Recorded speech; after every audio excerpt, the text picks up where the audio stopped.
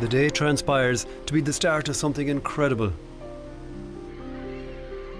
It's now late November and we've seen more whale blows 40 kilometres offshore. At first, there appear to be just 2 humpbacks, but then more and more animals arrive.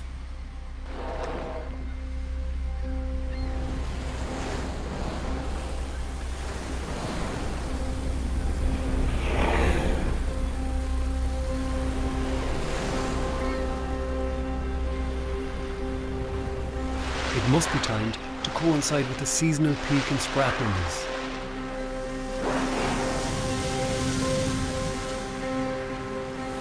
It seems we've come across a North Atlantic oasis of life.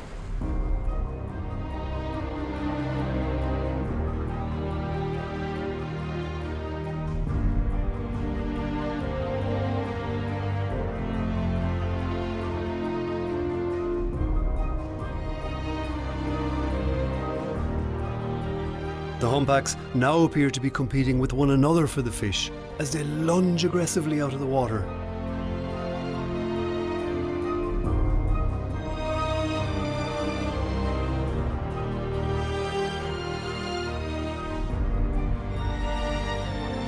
This is just unbelievable, here in Ireland, in the winter time.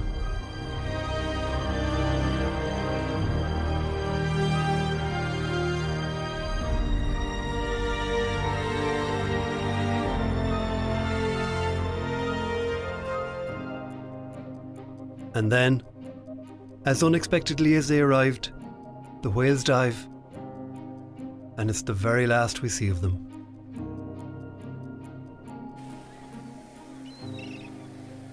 These encounters have allowed us to record and identify 4 individual humpbacks by photographing the underside of their tails.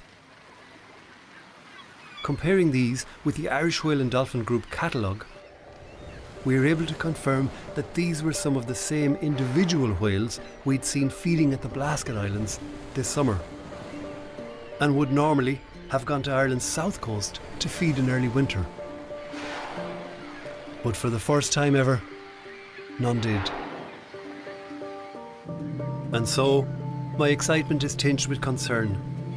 Have these whales come up north because the food supply isn't available on the south coast this year? We know conservationists have been saying for 10 years there's too much fishing of sprat going off on the south coast of Ireland. There's no total allowable catch, so fishermen can catch as much as they possibly want. Here's a very key species that converts plankton, because they feed on plankton, into food they're fed on by bigger fish and by whales. So while it's on the face of it quite a positive development, it may not be all entirely so. You know, there's still so little we know about these animals. But overall, you would have to say it's an incredibly positive sense to see all of these animals here. Humpback whales, minke whales, bluefin tuna feeding off the west coast of Ireland. It's just incredible to see. What a year it's been.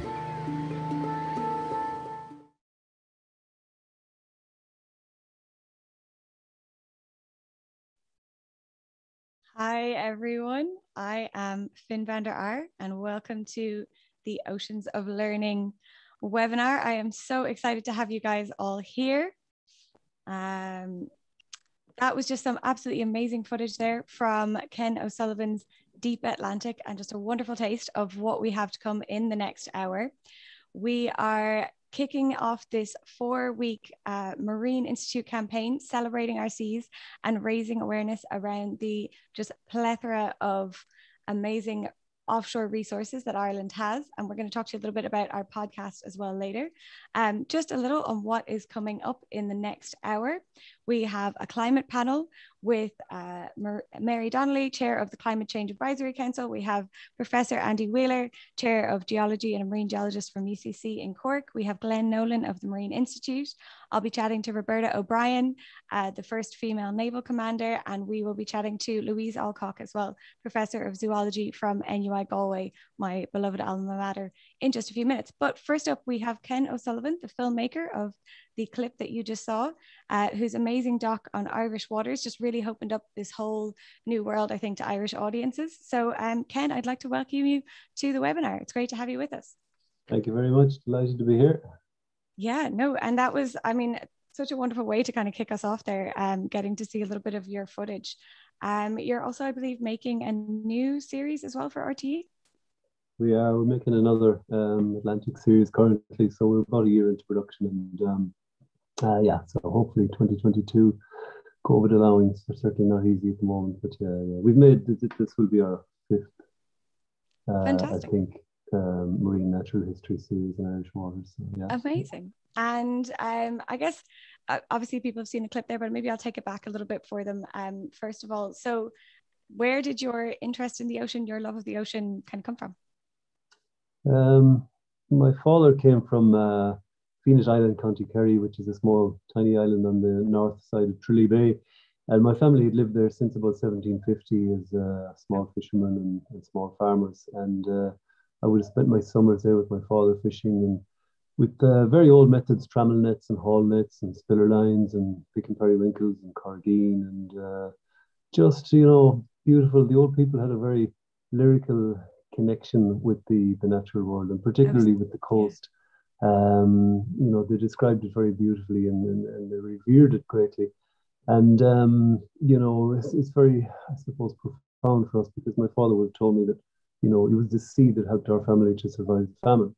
And at the high point of the famine, I can remember my father showed me this huge metal pot, and he said that his grandmother was cooking once or twice a week at the height of the famine to feed people from the mainland who would come out, because the island people obviously were very resourceful and able to fish. So couldn't have been more profound. And I suppose the ultra profound moment for me was when I was the first of a very long line of people to cross that membrane, if you like, from the air into the underwater world, and to observe and to see what had sustained my family, you know, for generations, and to see the vibrant beauty and richness of the ecosystems and the creatures. And, you know, I kind of unconsciously said the first time I dived and dropped down, it's just in my head, I thought, oh my God, my father would have loved this.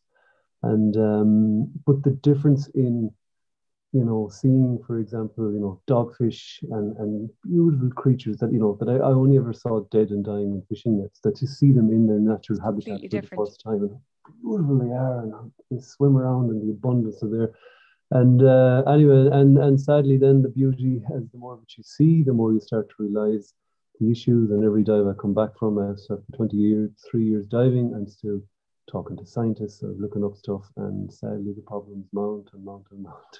And you don't want to depress everybody. No, that's okay. And in fairness, just a very happy thought, but your visuals in the deep Atlantic were absolutely amazing, and the reaction to that film has kind of been phenomenal. Like, even as a marine biologist, I'm still watching it with friends going, wow, oh my God, oh, it's like, you know, just physically reacting out loud, because it was impossible not to. What we were looking at was amazing. Can you tell us a little bit about the reaction, your reaction to it? Sure, look, it was unreal, you know. I mean, in the first case, I'm a cameraman and a filmmaker. I certainly didn't want to be a presenter, but I was kind of left with no choice, and that's the format that works for broadcasters. So I was the only person that could do it, because no one else is going to come and sit in Lahinch for 2 or 3 years and wait for weather conditions. So or go to an offshore shelf in a dinghy. Well, a rib. Anyway, bit of lunacy how it goes. Anyway, we're very safe, and we're very considered in our approach to safety. And but look, the reaction was fantastic. In particular, I suppose social media, in some ways, makes the world very democratic, because in the past we would have depended on media critical reviews in the newspapers, whereas the Twitter response on the night the first episode went out was just overwhelming. I mean, there were literally thousands of responses, and you know, we had the tarnish to Simon Coveney tweeting every school kid in Ireland should see this, which I was absolutely lovely, because we donated the series to the Department of Education, and I was able to reply, well, your dream's going to come true. So we gave it for free, and there's now 18 sections on the junior cycle curriculum. And I think that's absolutely brilliant. And actually, maybe will we show everyone a little clip, another little clip? Actually, what was the next one that we had lined up? If you're asking me, I'd say yes. Yeah, absolutely, fantastic. Here we go. West of the Blasket Islands, I encounter the most amazing feeding activity.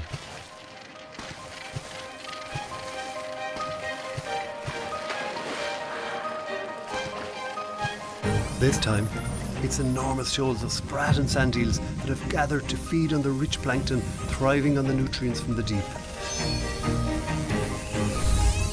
And again, common dolphins buzz around trying to herd the fish.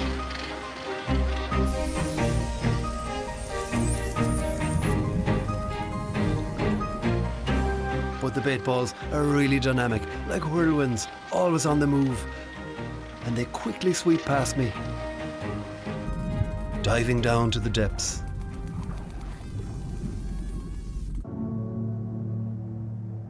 I seem to be alone.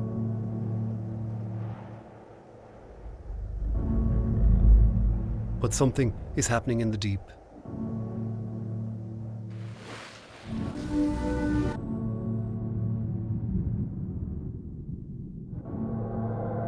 A minke whale, sleek and incredibly adapted to glide through the ocean.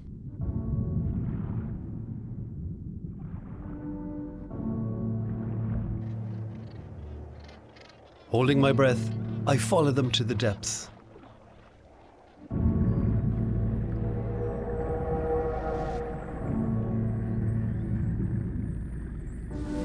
The minke lunges at sprat, while common dolphins pick up some of the stunned fish. This feels like another world. Only the need to breathe takes me momentarily away from it.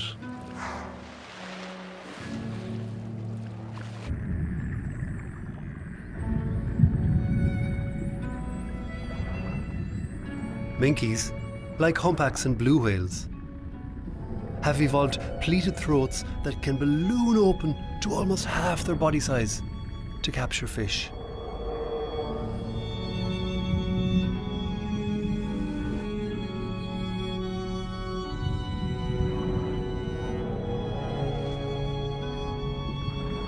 Their power and grace is breathtaking.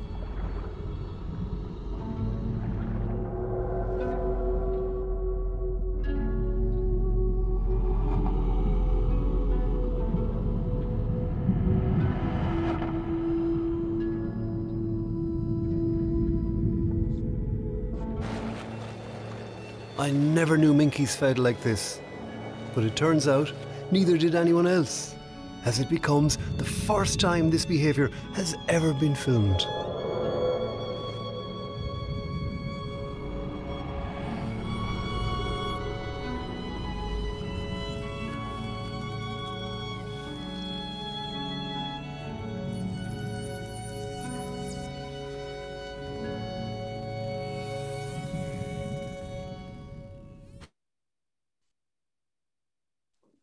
Ken, that was absolutely amazing. Really, really beautiful footage. I guess a great question is you looked at a few species that have really not been seen at all, and especially maybe not been filmed in Irish waters. Is there any species you are still to see? Or I don't want to say catch because it sounds wrong. Oh God, there are dozens. I mean, hundreds. I mean, we've got about. Well, it's different. I mean, I love sharks, and but in terms of whales and dolphins, there's about a third of all the species that are in the world have been seen in Irish waters. And in terms of sharks, I mean, we have 30 or 40 species of sharks and 30 or 40 species of other elasmobranchs, skates and rays, and porbead sharks in particular. They're absolutely beautiful sharks, quite similar to great whites, about 2.5 meters. And they were once abundant in our waters, but sadly not anymore due to overfishing and decimation of their prey species. So yeah, look, I could spend 3 lifetimes and completely. Well, and I guess with that kind of in mind as well, obviously you kind of mentioned that when you were going on your dives, you're seeing these beautiful creatures, but then you're also seeing a little bit of, or a lot of the negative effects of humankind on the water. So as maybe like a final question, just to take away for our viewers and anyone watching this afterwards, maybe something that you think they can do to help protect our oceans. Look, everybody can do something. I mean, climate change is probably the single biggest threat. As a guy said to me once, a very senior civil servant, he said, my 16-year-old daughter asked me if I could drive her into the climate change protest. And I asked her, could she cycle? We can all do something. Overfishing is the greatest threat to the oceans. Well, along with climate change, we talk about ocean acidification, noise pollution in the ocean, but overfishing, and we're not immune to it in Ireland. It doesn't mean we have to stop fishing. It means we've got to stop fishing certain species. We've got to fish differently. Yeah, and what people can do about that, I don't know. We've probably all seen the recent Netflix documentary, but try to, if you do buy fish, from a sustainable source. And we definitely say people chat to the fishmonger. Yeah, just quickly, there's something going through the Dáil at the moment. Wicklow TD is proposing legislation to protect basking sharks. Write to your local TD, ask them, can they do something about that? Drop a line to your supermarket. I shop here every week. Please, could you use less single-use plastics? How many people would need to do that before the supermarket chains would take notice? 1,000 people? Yeah, no, definitely. No, because even you see the difference with their bins. Ken, thank you so much for joining us. And for anyone who would like to see more of the wonderful footage that he just showed, it is available on RTE Player, 2 parts, and it is absolutely amazing. We'll completely recommend, and more on Ken's website as well. Thank you so much, Ken, for joining us. Thank you. So next, guys, we have Louise Allcock. She is from my alma mater in NUI Galway, so I'm very excited to talk to her. She is an expert in all things octopus, but as well as that, in recent years, she's become more interested in deep sea corals and sponges as well. So 2 things I'm just very excited to talk about. We also have some wonderful footage from her research as well. So Louise, I'm very excited to have you with us. Thank you very much. I love your background. Louise, so you have done so much kind of different interesting areas of research, but obviously looked at octopuses in particular. Can you tell me just a little bit more about what you do? Yeah, so octopuses were my first love. When I went through college, as you yourself did, like you find that loads of your peer group, they want to work on whales and dolphins. That's the first thing people see about the ocean. But I had this obsession with octopuses and I didn't let it go. And I expressed this to my lecturers, and I managed to get a PhD actually working on Antarctic octopuses. So I had this like fantastic PhD where I got to the Southern Ocean lots of times. And that just spiraled from there. I carried on working from octopuses, but I got really fascinated by deep sea octopuses. And so I was doing more and more deep sea work. And so then I got fascinated by other things in the deep sea, because the deep sea is also a truly amazing place. So now I have kind of 2 strands of research. One is still octopuses and squids, and the other is more general deep sea work. So I work in the North Atlantic. That's what's in my background here. And I take the deep water ROV Holland 1 down to the depths to 1,000, 2,000, even 3,000 meters deep, and look at the seafloor down there. That's amazing. And I feel like as well, like obviously if you work in marine science, maybe you're used to octopuses or know a little bit about them, but it feels like, the film My Octopus Teacher has kind of brought them into the forefront, and obviously really, really popular Netflix documentary. Can you tell us a little bit more about the species? I think it was kind of a shock for people to realize that they were so intelligent. Maybe it was not so known before. Yeah, I mean, it's a beautiful documentary because it's not a natural history film. Obviously, it wouldn't be winning an Oscar if it were. It's about one man's personal journey and his connection to an octopus. But he's a filmmaker, an underwater filmmaker. And so the cinematography is just gorgeous, and the shots of octopuses are fantastic. And of course, octopuses are amazing animals. I mean, they do all this amazing color change.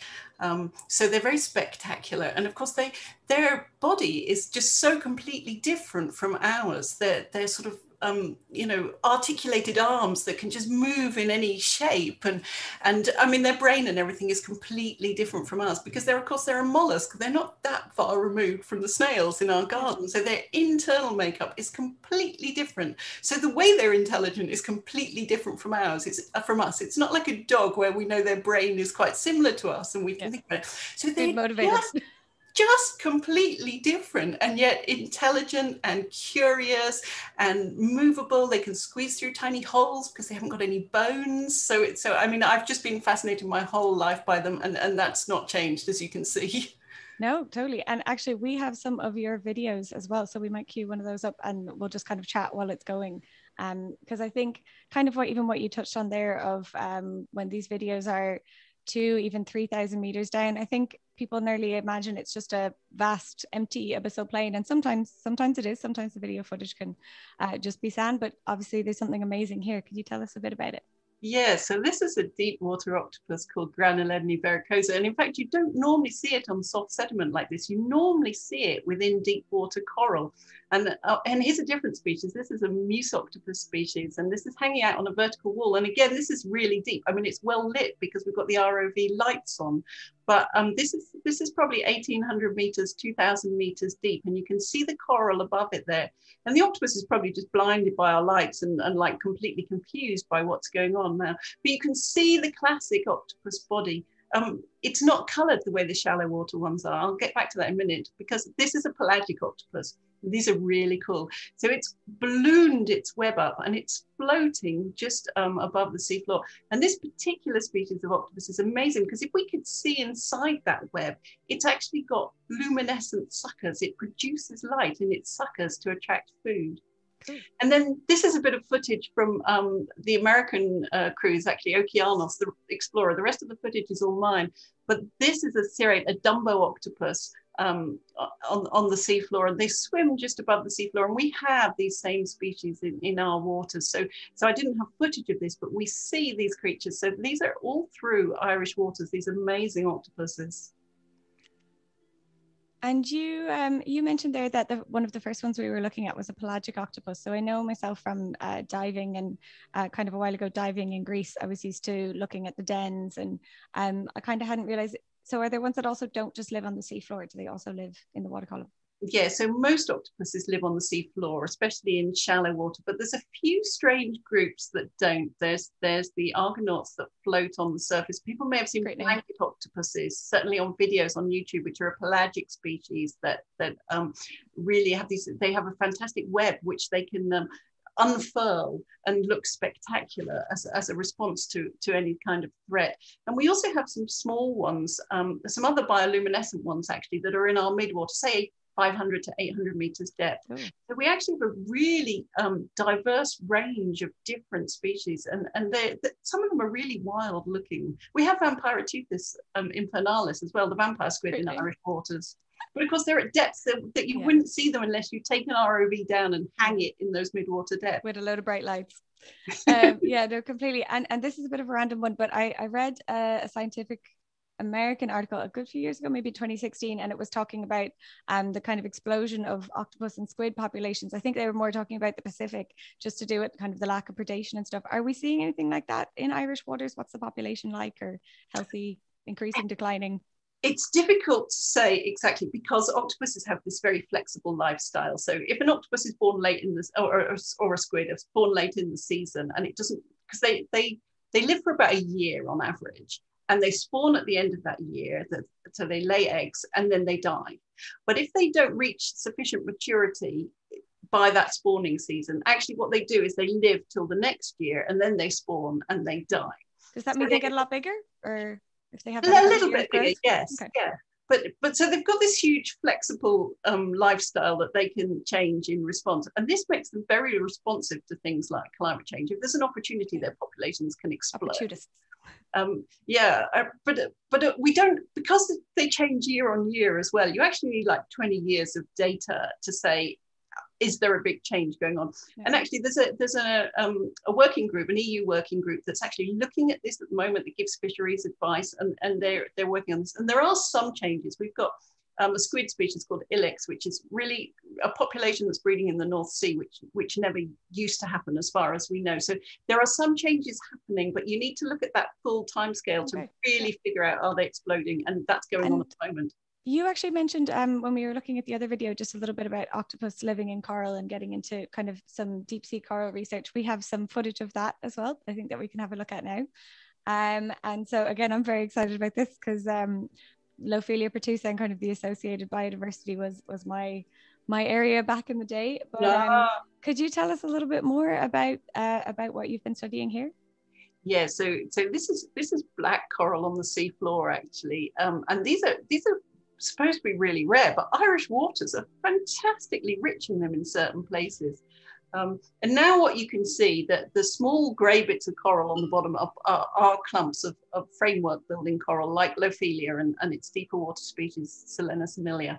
And then you can see bamboo corals, which are octocorals growing out of this. And again, we're looking at a guess, this is about 15 to 1800 meters depth. Yeah, and maybe just for people watching as well, they're probably more used to seeing corals in the kind of tropical, sunny. Could you talk a little bit about how the ones in the deep sea maybe actually live, or how they eat? Yeah, so of course in the tropics they've got these symbiotic algae with them, which are the powerhouses in producing the energy they're photosynthesizing. But down here, without our ROV lights, it's pitch black. But what they're living on is what we call marine snow, and this is sort of the flocculated particles that have come from the plankton bloom right in the surface waters and settled down. And we get a lot of filter feeders here, particularly in the submarine canyons, because the shape of the canyons channels that food towards the coral. So it's very, very rich. I mean, you can see on this wall here, again, this is getting close to 2000 meters depth. And you can see how rich the corals are. That bright pink one its common name is bubblegum coral. You can see why. That's a great name. Closely, you can see the polyps on it. These would also be nursery grounds as well, wouldn't they? I think people might like to know a little bit about.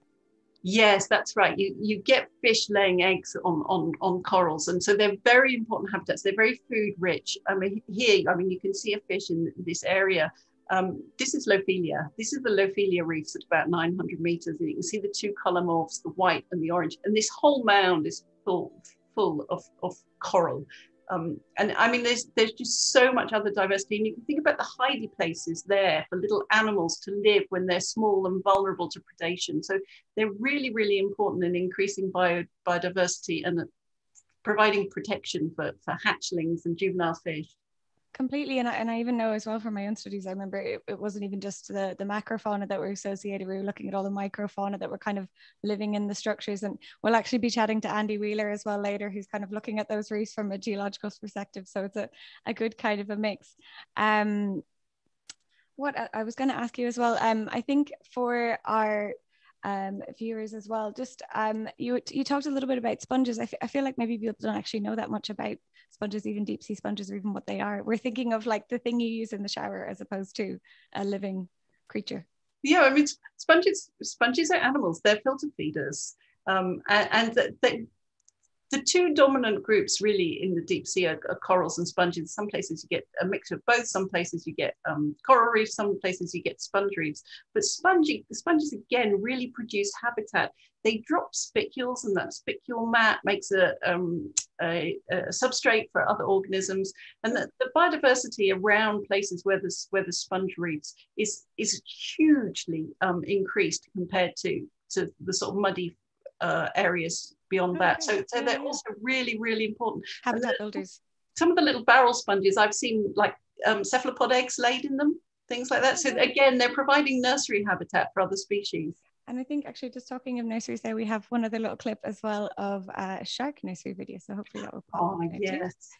So this was a real find. This wasn't on one of my expeditions. This was on the Sea Rover expedition, but I was on board. I was in bed when we found this, and I got up to it the next morning, and I mean, shrieks of excitement. Very little is known about shark nurseries generally. We know they lay their eggs somewhere, but where is always the question. And what you'll be able to see in this clip is so many shark eggs. I mean, I think lots of people watching will know just what a shark egg looks like. They're called mermaid purses, and you see them washed up on the shore, and they're like little leathery packets with little tendrils coming off them, and the tendrils can attach to things to keep themselves in place. And here you can see the sharks. So these are all blackmouth cat sharks. And I mean, just look at how many there are. There are oodles of them.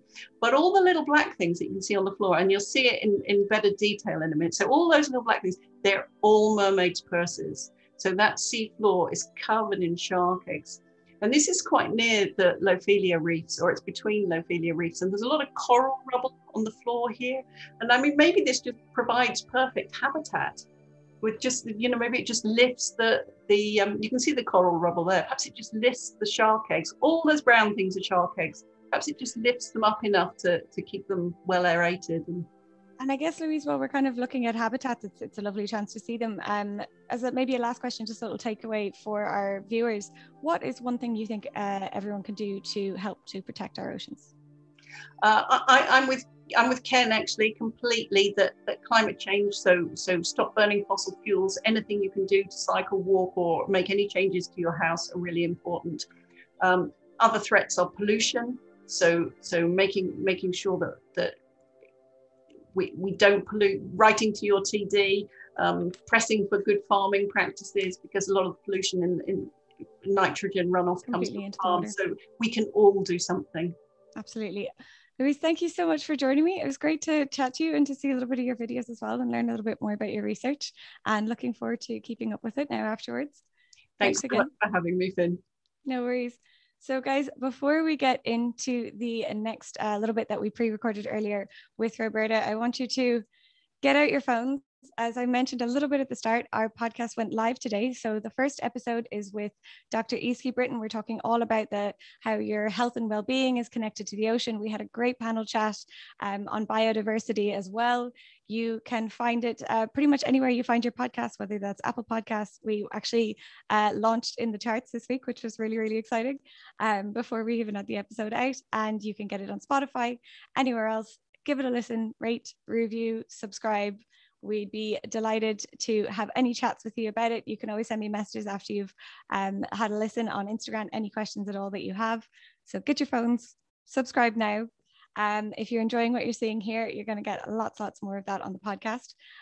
So next up, earlier I caught up with Commander Roberta O'Brien. She was the first female commander in the Irish Navy. It was an absolutely fascinating chat. I could have kept her on for hours, but really hope you guys enjoy it. She talks a little bit about kind of her training, how she got into the Navy, the kind of role of the Navy in Ireland, and her role as a commander. So guys, just before we do that, it's the Oceans of Learning podcast with the Marine Institute. Check that out. And now we're going to have a look at our chat with Roberta.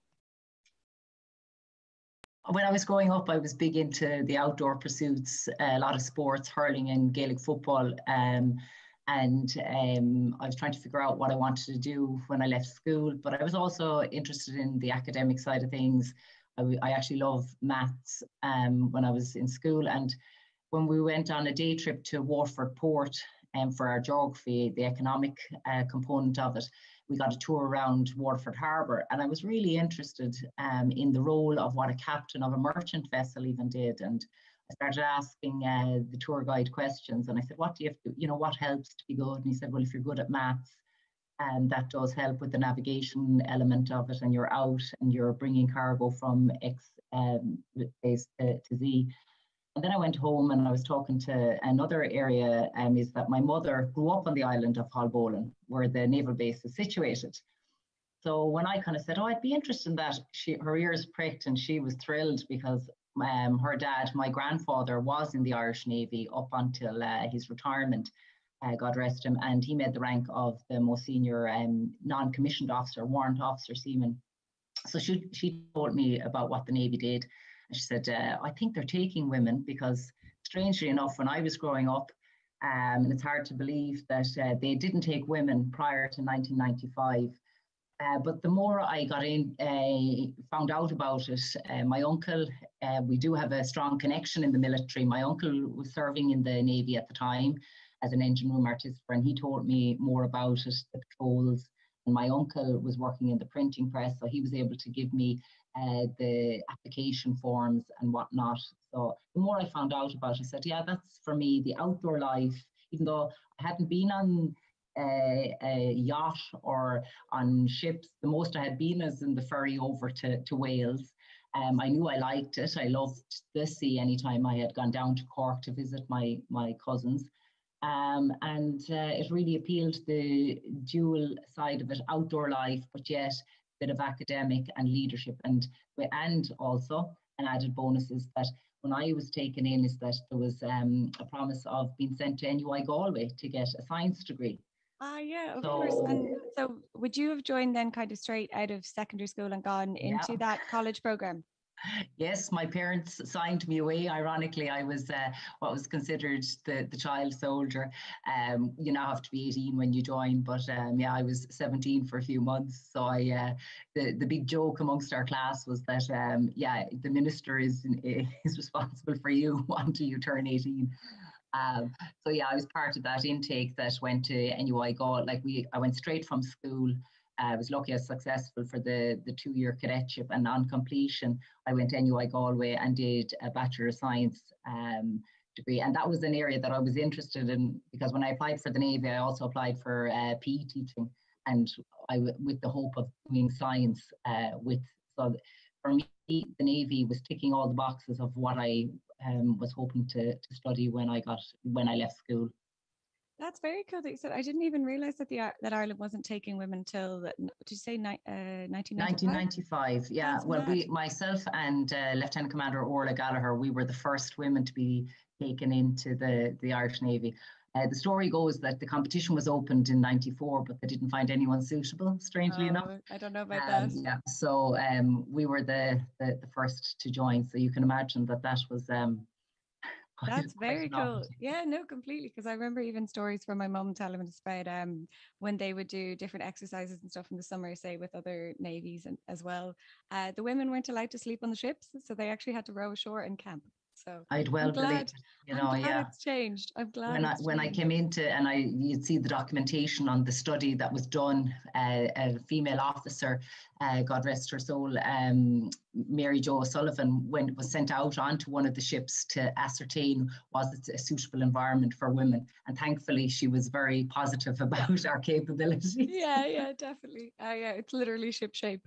But that's very cool. And so obviously the process is a little different now. If someone is joining now, would they be heading to the NMCI if they're going to be commissioned? That is correct. They go to the National Maritime College of Ireland, which when I trained a cadet class subsequently in 2004, and we were they were the first class to kind of the second class to actually get trained there. So it's a mix of a military cadetship and then linking up with your nautical science background, and they even get a better qualification in terms of they get the merchant sea time, so they get exposure to life out on a merchant ship and on a naval warship. So, and it's accredited as well. Yeah, no, it's a great mix. I've actually worked at sea before with I can't remember her name now, but someone who did both Merchant Navy and Irish Navy as well. So yeah, it's great to have the mix. A fantastic centre down there as well. The marine biology course in UCC, we do our sea survival and our radio license in the Navy base. VHF, the GNDSS program. Yes, exactly. Yeah, it's an amazing setup, and even the simulators. And yeah, the sea survival, when we did it way back when I was a cadet, they threw the life raft off the side of the ship down in the basin. Whereas now it's fantastic, as you've done it, the simulation of the waves and the darkness, the thunder and lightning. And I did the course with my crew when I took over command at the time. And it really does gel and bond the crew together, and even how you work together and getting into that life raft, if you recall how difficult it can be. Oh, completely. I think we were quite unlucky as well. We did it in a January when it seemed like half the class had the winter vomiting bug. So it was entertaining, shall we say. But actually, and just you kind of touched on it there. When you obviously became the first female commander in the Irish Navy, which is pretty amazing. What was that process like? So was that to captain a ship then, or how did it work? What was your... The way it works, no, to captain a ship, you make the rank of Lieutenant Commander. Lieutenant Commander had always been on my sides, and then I didn't know whether I was going to stay or what. And as I was looking around at different options, I got more interested, and I said, you know what, I do want to make the rank of Commander. So I said, spoke to my husband, as I said, is a military officer also. And the way he said it, why not? You know what I mean? What is stopping me? And there's a 9-month course in the Curragh that you're away from Monday to Friday. And I had, we have 3 beautiful children we're blessed with.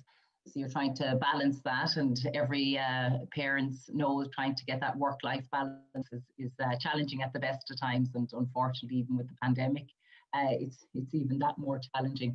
But he said, look, just go for it, if you want. And you spoke about Canadian people. We were very, very lucky that we got a fantastic au pair for that year. Allcock, she's a very good friend now. Was amazing, looking after the kids. while I was on that course, which made getting the course complete possible. It didn't happen overnight, getting to the rank of commander. I think you were asking me earlier, like that I think this was the 5th time that I had gone for promotion for an interview. So as people will be very much aware, like each time that you're not successful, you have to brush yourself off and reflect and see how you can improve and enhance. So I took the opportunity then. I had never had an opportunity to serve overseas. And I went, you're probably aware that the Naval Service had sent ships down to Op Pontus, which became Op Sophia, and now is Operation Irini, which is the EU's response to the migrant crisis. So I volunteered to go over as part of a force headquarters staff. So I served on board Italian ship, and my role actually wasn't, which was different. It was, I wasn't driving the ship myself or taking command of it. I was responsible for the human resource management of the force headquarters staff. So it was really interesting time. So I think all those kind of components helped me get to the rank of commander eventually. No, amazing. And also a good example of perseverance. You know, I think it's nice, that idea of, yeah, you can just dust yourself off and, you know, you'll get there. And you kind of touched on it a little bit there. I think maybe obviously for myself working in the marine sector, I know a little bit about what the Irish Navy does, but maybe for some of the viewers on the webinar, could you tell them a little bit more about the role of the Irish Navy? Well, the Naval Service comes under the umbrella of the Defence Forces, which we have the Army, the Air Corps and the Navy. And the Navy are the principal seagoing agency of the state. And our main role is maritime defence security operations. What does that mean to the people listening in? It means surveillance out at sea, maritime interdiction operations. What does that mean? Is that we're keeping an eye on all the vessels coming into our area of operation. In terms of, it could be smuggling, people looking for gold bullions on the bottom of the seabed, check out wreckages. Treasure hunters. Keeping an eye on our fibre optic cables, to ensuring that our marine life, the coral that has been found over 300 miles west of Galway, that is protected, that we are there for search and rescue. We provide support, as I touched on it, in terms of peace support operations for EU NAVFOR Med, which was Operation Sophia, now Irini, providing support during this pandemic to the HSE in terms of setting up testing and tracing centres around and supporting. That's very interesting. Areas. I'd say a lot of people don't know that actually, so that's very cool. And it's an interesting one as well, what you mentioned about the corals, because obviously after Seaspiracy came out, one of the questions I was getting a lot was, could you tell us if the SACs in Ireland are protected? So it's nice to be able to say now I can definitively say yes, they are. And we actually, in our fishery monitoring centre, there is an alarm that goes off if trawlers go in trawling around those areas. Really? And obviously kind of looking at the fishery side of things as well, I feel like Irish fisheries are in the news a lot lately because we're looking at kind of the fallout from Brexit and what it's going to mean in terms of quotas and stuff. Will what you guys be doing in terms of fisheries protection be changing at all in the coming years? Or? Oh, it's increased tenfold. Again, I was on to my colleagues in the Fishery Monitoring Centre recently, and like our staffing levels have had to increase because no longer is our neighbour a part of the EU. They're considered a third country de facto. So in terms of the paperwork for landing from the basics of landing your fish hold into the Ireland from the UK to Ireland and vice versa, it's increased by 85% the amount of paperwork that has to be done. And also in terms of the staffing levels within the Fishery Monitoring Centre on the naval base, we'd increased from 12 to 42, which was a major increase, and get people to work in that area as well of expertise. Like from when I joined, we were 200 miles out to the EEZ, and then we were one of the first countries to get access to our continental shelf per se. So that's now out to 350 nautical miles west of Galway, which includes the coral that we spoke about. And that's, like, to give context, it's 10 times the landmass of Ireland now that we have to patrol with our 9 ships. So it's very important to have what we call your smart patrolling, that it isn't the ship's captain. I don't just decide, oh, where will I go today? That you're tasked from Naval Operations Command on the different areas, and they liaise and TikTok a lot with the Fishery Monitoring Centre. And as I said, we have the recognised maritime picture, which gives us a live feed, and they have that on the ships as well, which is fantastic with how technology has advanced from when back in my day when we started, dare I say it, I'm getting old, is that you were looking at historic pictures to forecast where you were going to get that bunch of trawlers or the activity. But now it's more live feed. Yeah, and Roberta, thank you so much. I've just one last question, and I guess just in the kind of coming years, what are the priorities, say, for yourself as a commander? What will you be looking at? Priorities for myself as a commander is that I want to see the organisation grow. At the moment, we're unfortunately contracting, and it's a growing space. The maritime, we're an island nation.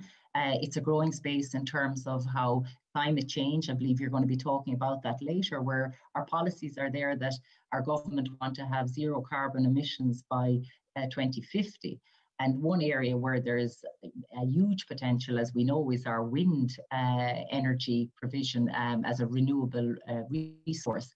So it's vital that the Navy are there present to protect it, to provide your safe and secure environment, to provide expertise and knowledge. So I would say in that we continue to innovate and support our government to implement their other policies in terms of climate change.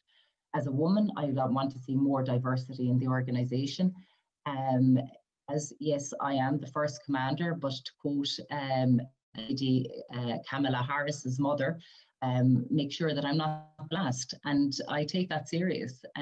So I want to see it as an inclusive, as well as diversity, but an inclusive organisation, and not just in terms of gender, but also racial and cultural and socioeconomic background.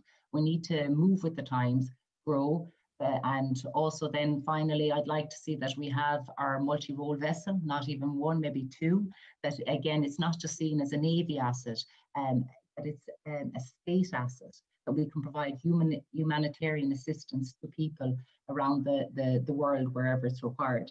Because I saw firsthand when I was in Op Sophia, that it was a real proud moment to see an Irish ship helping people in massive distress and providing some service and solace to these people. And that's what we do well as a nation, peace support operations, assisting in this EU migrant crisis or wherever the future crisis may lay. Oh, Roberta, thank you so much. Really appreciate you joining us today. You're welcome, Finn. Great, thank you. No problem.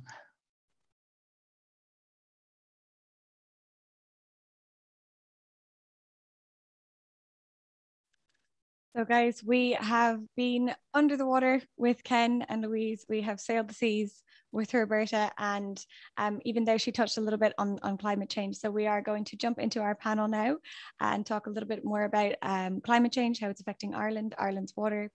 We have a fantastic panel of experts to chat to you today. We have Mary Donnelly, Chair of the Climate Advisory Council. We have Professor Andy Wheeler, Marine Geologist and Chair of Geology in UCC. And we have Glenn Nolan, the Section Manager of the Oceanographic and Climate Services at the Marine Institute. Guys, you're all very welcome. Thank you very much. So I guess our first question, just maybe to give the viewers a little bit better idea of what you guys do. Mary, could you tell me a little bit about your job with the council? So I've recently been appointed as chair of the Climate Change Advisory Council, and this is a council, an independent council set up by government to advise on how we progress in terms of fighting climate and developing climate action.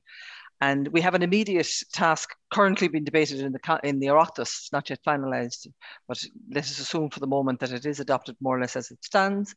We have a number of tasks. The first one is to try and bring the 2050 net zero target more proximate to our daily lives, because 2050 is a long time away. Maybe not so long for you, Finn, but it's a very long way away from me. And, you know, if we wait until 2050, we can kind of say we can postpone things. So what we've been tasked to do is come out with a budget, a carbon budget. In other words, what's the maximum amount of emissions that Ireland can have over the next 5 years? So Okay, a budget for 5 years, the first half of this decade, another one for the second half, and then into 2030. Okay. And that makes the target much more real, much more close to us in terms of what it is we need to do. And it really is designed to galvanize action as much as anything else. Use. Absolutely. And Glenn, obviously work a little bit at ocean monitoring. I even know that you might be a surfer as well. Could you tell us a little bit more about your role in the Marine Institute? Sure, Finn. Yeah, good to be here. So I'm an oceanographer at the Marine Institute, responsible for the Oceanographic and Climate Services Group. So that has a couple of different strings to the bow, so to speak. The first is to advise the government on the evidence it might need in terms of data collection for the key things that are happening in our oceans, so that they can make good decisions around how the oceans are changing due to climate change. And the second part of the job is really more day-to-day stuff to support the government and others in things like search and rescue and our general understanding of how the ocean works, the circulation patterns, the temperature and salinity patterns in the ocean, and to make sure that that data and that information is available to people all around Ireland to help inform their interaction with the ocean. Okay, cool. And I feel like I need to preface this with Andy was actually my supervisor in college. So Andy, can you tell us a little bit about your work? And maybe I should also plug now that everyone should go and watch your TED Talk. It's great. Oh, okay. I'm delighted to be here, and I'm the professor of geology in University College Cork. So I kind of have two roles really. Obviously, I'm an educator, and I'm training the next generation of geologists and environmental scientists. And I have a keen interest in the marine, so trying to fit marine components into the curriculum and make sure people are up to date, both in terms of their skills and their knowledge. But I'm also a researcher and a marine geologist. So Louise was showing all the wonderful animals. For some reason, somewhere along the way, I decided I was interested in the sediments, which I'm still perplexed. Well, I'm fascinated by the sediments. But actually, it's not the sediments that interest me. It's what the sediments can tell us. So I'm very interested in how sediments accumulate through time. If we study those sediments, we can use them to go back in time, if you like, and see how our oceans are changing. So we're aware that our oceans are very dynamic. We know they can do some quite surprising things if we go far enough back. So geology allows us then to see where we've come from and perhaps give us clues to where we're going to. So I'm very interested in deep marine environments. I've worked on cold water coral reefs, which are amazing archives as well as habitats. I'm very interested in the dynamics of our ocean. And Glenn's interested in monitoring them, which is really important. Some of the climate change changes that we recognize take tens of years to happen and hundreds of years. So going back a little bit further through cause gives us a longer perspective and allows us to get a deeper and richer understanding of how oceans change beyond our own short perspective. Yeah, completely. And I guess with kind of the idea of extrapolating that forward, Glenn, could you tell us a little bit? We're obviously looking at sea level, some fairly grim stuff, sea level rise, ocean acidification, and just in terms of like how Ireland or the Marine Institute, how we're going to be managing things like that differently going forward. Well, I think that the key to understanding all of these things is to measure long term. So you probably know that governments typically think on quite short cycles, and the challenge is always to convince successive funders and governments that the climate game is a long game. It's something you need to do in a sustained way over many, many years. You have to measure things like the sea level, as you mentioned, Finn. You have to measure the ocean temperatures, the heights of the waves and how they're changing over time, the changes in fish distributions. And there is global efforts to explore what they call essential ocean variables. So defining what are the most important things we need to measure in the ocean, because we can't measure everything all the time. So we have to measure a subset of all the things that happen in the ocean. And to do that in a very systematic way with very good quality control, very good databasing, and making sure as well that we don't just collect data, but we actually make the information available as evidence to policymakers, and we make it available to the general public in terms of outreach and increasing their understanding of how the oceans are changing and what they might do to improve the situation, or at least understand the situation. So really long-term monitoring is very important, and then to look at things like climate projections over decades and centuries, as Andy said. That's very important. He looks back over thousands of years. We try to look forward a century or so to give policymakers a good idea of what might happen on a century timescale. So they're the two areas really: observations and then climate projections for the future under different greenhouse gas emission scenarios. And Marie, actually, I heard a great podcast with you recently, and you talked about how we should be planning for a future climate now. So kind of looking at the work that that Andy and Glenn are doing and kind of informing policy. Can you tell us about any maybe interesting policy changes and stuff that are going to be coming up in the next while with your work in the council? Well, one of the things that I really do believe Ireland needs to be thinking about now and planning now is how we can sustainably use our natural resources. We have two very big natural resources. One is our ocean, which, as was already said, is 10 times our landmass. But we also have the best wind resource of any other country in Europe. And these two are really valuable resources for us and are key to our decarbonisation effort in Ireland. And I would go further. They can facilitate us to decarbonise the other sectors of, power, transport, buildings, and so on. But they also can be the source of new economies. Many years ago, somebody said somewhere, let's have a financial services centre in Ireland. And I wouldn't say it was easy, but now we have a financial services centre. I think the question that's on the table today is, are we going to have, a zero carbon energy quarter along the west coast in Ireland that can do lots of things? It can produce, electrons for electricity. It can produce molecules for gas, hydrogen and others. So if that's the case, how can we plan that? How can we best roll that out? And how can we get the best value for that for Ireland Inc. and its population? Completely, and it's quite interesting. I work myself in Killybegs, and I'm just starting to see the kind of level of offshore wind infrastructure that's about to go out there. We're looking at all the turbines kind of broken up and ready to go out. So I guess taking it back again, Andy, obviously you're kind of looking at past climates. Can you tell us a little bit more about what you see when you're doing, say, something like a core through a cold water coral mound, and kind of what you're learning from it? Yeah, sure. I mean, literally, as people know, when you dig down deeper, you're effectively going back in time. So we're looking at the properties of the sediment and the organisms. So we're looking at the physical properties, the chemical properties, and also with fossils and microfossils, the biological properties. And we're trying to reconstruct really what happened in the past. And we can tell certain things. I mean, ocean acidification is difficult to find a proxy for, but we can look at amounts of carbonate and things like that. We can certainly look at changes in ocean circulation and temperature. We have proxies for those. We can start to reconstruct things. But on a local scale with the cold water corals, we're very interested in looking at when the coral reefs change and what was the environment when they changed. So when did the coral reefs stop? When did they start? What were the conditions? And when was that occurring? Was that occurring at times that are coincidental with climate shifts? So can we look at the vulnerabilities of certain habitats and try to work out what happens? And that gives us an idea then of the sensitivities in the models as we go forward. So there's lots of different studies, but I actually would want to pick up on what Mary was saying about offshore wind, because that's very important. And I've been working with some wind farm companies and looking at foundation design and where to site wind farms. And there really is a massive opportunity there for offshore wind.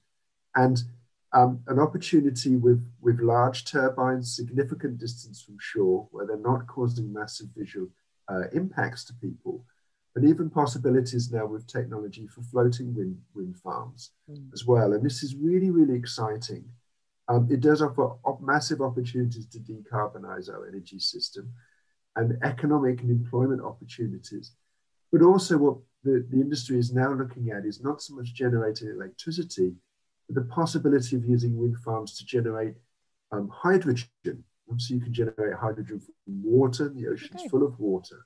So we can get away from electric cars and difficulties that has with batteries and supply of materials for batteries, and start thinking ahead even further to actually hydrogen vehicles. So there's really, really exciting technological solutions on our doorsteps that will actually make us help our economy and provide solutions to the planet. But it requires us and requires government to legislate responsibly. Someone put something in the chat about marine spatial planning. There are bills going through at the moment, but these have to all come together, and we have to seize the opportunity to do things. Completely. A good time to live in a windy country. Certainly. And kind of obviously even just within this webinar itself and the podcast that we've been talking about before, we really are just seeing, especially with all the sea swimmers of COVID, this kind of interest in the marine. Glenn, could you talk to us a little bit about maybe something, what do you think of introduction of marine science, climate science actually being something that's taught in schools? I think that's a great idea, Fionn. I think you don't have to be in marine science very long to realize that the public's connection with the sea doesn't extend very far inland. And I've had experience of going to schools and giving seminars, and usually if you're in a school in a coastal location, they kind of get the sea, and they have their kayaks, and they're in the Sea Scouts and all these kinds of things. But when you venture even 10 or 15 kilometers inland, it's all about farms and cows and a whole other focus. And that to me tells us that we have a bit of an uphill battle, and the earliest we can get it on the curriculum, I think that would be fantastic, because I think kids just, they intuitively soak up a lot of this information. And if we can improve the way we communicate with kids in schools and in a structured way, then they become advocates for preserving the ocean, for using the resources in the ocean in a sustainable way. And also things like being safe on the ocean is quite important, because if you only have negative stories about people drowning and people going out in boats and never coming back, I think, sea safety is actually an important part of the education around the sea as well, that it's a beautiful thing, but you have to respect it. And so you have to think about using it sustainably, but you also have to think about being safe around the sea. But certainly the earlier you put it on the curriculum, the better it'll be. And then maybe into the secondary curriculum. And then when you get to university level, there's lots of very good teachers like Andy and other colleagues who can deliver the message. But yeah, the earlier we get into young people's heads, the better, about how valuable and wonderful the ocean is. Completely. And I used to actually see it myself when I worked in the National Aquarium in Galway, and you would see kids that maybe had no interaction with the ocean, and then suddenly they're kind of like seeing a starfish for the first time, learning that you shouldn't touch it or pull it or do anything like that. And they've gone from it's this abstract thing to this thing that they want to protect. So guys, just before we go, a question I kind of want to ask all of you, we've been asking all of our guests on the podcast, is maybe one thing that our listeners, or in this case our viewers today, can do for the ocean, something they can do now, something maybe they can implement in their life. Marie, can we start with you? Well, I was going to make a comment that, in fact, I think what we can do for the ocean, in my understanding, because I'm not an expert in the area, is actually what we do on the land. And the thing on the land is, I would say, know our number. And what do I mean by that? We should know what energy we use. You can calculate it in kilowatts, and then you can translate it into emissions. And there are apps out there that can do this. Yeah. And I think if we all knew our number at the start of the year and then said, okay, we're going to try and reduce it even by 5% over the year, I think it would make a very significant difference. Completely. If it's measurable, it can change. Andy, same thing to yourself. There are many challenges, but I'd like to talk about persistent pollutions like plastics, which is a big issue. We know they're all over the oceans. And a lot of them in the deep oceans are plastics from fishermen. It's not just us. But it is a big problem. But I guess really, I think climate change is the big issue. We're a maritime ocean, and what happens in our ocean affects our climate, but globally. So I mean, the big challenge for humanity, and it's for the oceans and us, is really reducing greenhouse gases. And to do that, if you look at your carbon budget, there's two big headline things. And I'm not going to be preaching here because I'm not necessarily doing it myself, but I should be. If you look at the two big headline carbon emissions, you can window dress a lot of things with your cars and all the rest of it. The two big headline emissions is planes, flying in planes. That's massive carbon input there. We must reduce our planes. And the other thing then is ruminants, is cows and sheep and dairy products and meat. So unfortunately, we really want to make an impact. Unfortunately, you actually really do have to make an impact. It's veganism and it's airplane travel. And that's the big things. And we've got to do it. I'm sorry, we've got to do it. And that includes me. And then lastly, Glenn, just to yourself. And I think that you know, the ocean it's a huge resource, but that's a double-edged sword sometimes, because you also need to use the ocean in a sustainable way. And I'd ask just any individual, any citizen, you know, to just, you know, behave responsibly around the ocean, to you know, not throw stuff over the side of a boat or off a pier when you're there. They might sound like small things, but they actually make a big difference, because you change the culture then, and people realize that there are opportunities in the ocean, but only if you treat it in a respectful way. If you're exploiting oil and gas from the oceans, that you do it in as sustainable a way as possible. If you're developing a wind farm, same rules apply. You don't, because there are potential to pollute even from activities that are seen as green and climate friendly activities. So everything has to be done in a very responsible way, and that goes right down to the people who just go to the beach for a swim. You know, don't throw your sandwich wrapper into the sea after you finish with it, or, you know, basic things like that. So I think you start from the basics and build from there. Absolutely. Guys, thank you so much. Massive thank you for our panel, and thanks to everybody watching for joining us today. It's been absolutely amazing mix of speakers. If you want to hear more, we have lots planned. Also thanks to Dara Whelan, our fantastic producer, who's been working tirelessly in the background to make this all go nice and seamlessly.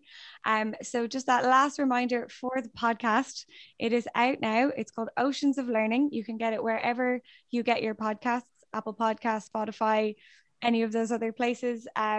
Give it a listen, rate, review, subscribe. We just found out that we are now second in the science chart, so that is absolutely fantastic.